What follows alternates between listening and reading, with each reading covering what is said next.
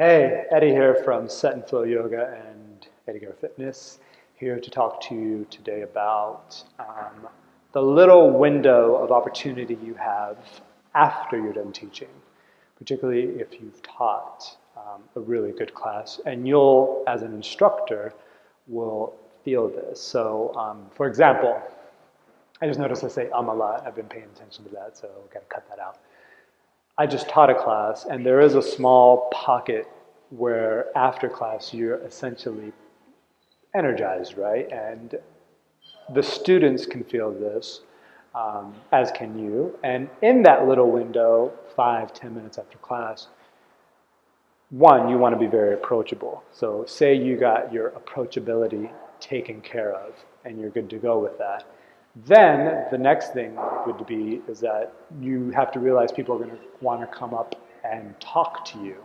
So it's really important to be just aware of this, because if you're aware of this, then you can talk to people. And you're very open at this time, as are they, so it's time to make genuine connection. It's like if you've ever done something like a group rite of passage, say you did a Tough Mudder or something of that nature.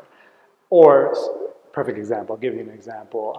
I was at a ballroom competition in Hawaii, and a group of us did skydiving, right? So a group of instructors and students. We all got on the plane, first time skydiving, we went up, on the North Shore, we saw dolphins on the way up. Everyone was, we were talkative in the beginning of the flight, but then as it got closer and closer, we just got really quiet.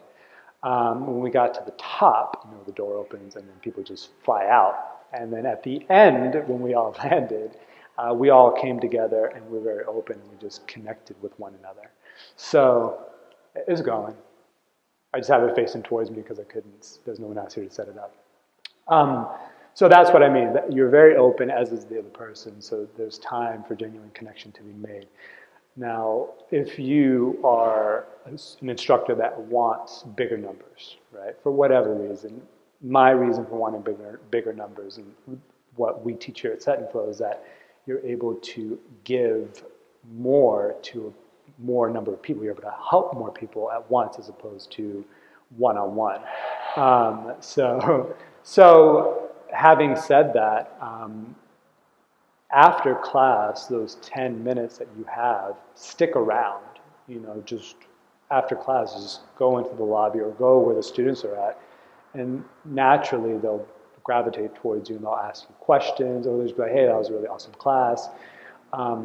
If you're concerned about wanting bigger numbers, if you don't give a shit about wanting bigger numbers, then just teach your class and leave, which, that's an approach as well, but it's a little closed off. So just keep that in mind. You don't have to stick around for a long time, just a little bit of time, and then you'll see that you'll make more connection with student and be able to give more feedback to student.